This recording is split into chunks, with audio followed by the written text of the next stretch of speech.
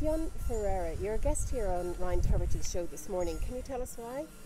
Essentially, I'm the winner of an amazing science competition, or a global science competition called the Google Science Fair.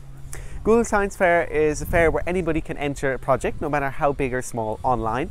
And with that, they can then go to get some amazing prizes, like my prize, $50,000.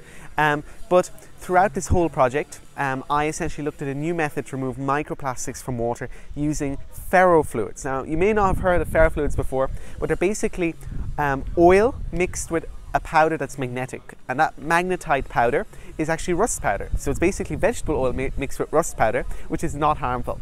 This binds to plastic particles, and together I can use magnets to remove microplastics from water. And this is it's a fantastic project, and you've won, in fact, I think 15 prizes altogether. And you're heading off to college now. Where are you going? I'm going to go to the University of Groningen in the Netherlands to study chemistry and chemical engineering joint degree, and it'll be really interesting to just see a completely different way of learning, and I'm looking forward to going off there in just a week's time. Okay, and you've made headlines for Ashton Kutcher's interest in you. Tell us about that.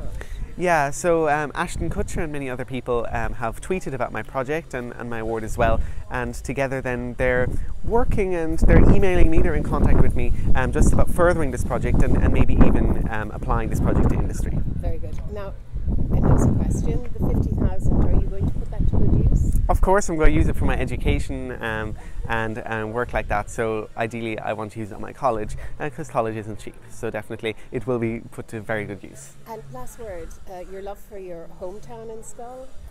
So I really enjoy being here in Schull. This is what inspired me, these just beautiful shores here in Schull. And because of that, I will always visit Schull, and I'll hopefully be able to live here in the future once again. Lovely, thank you.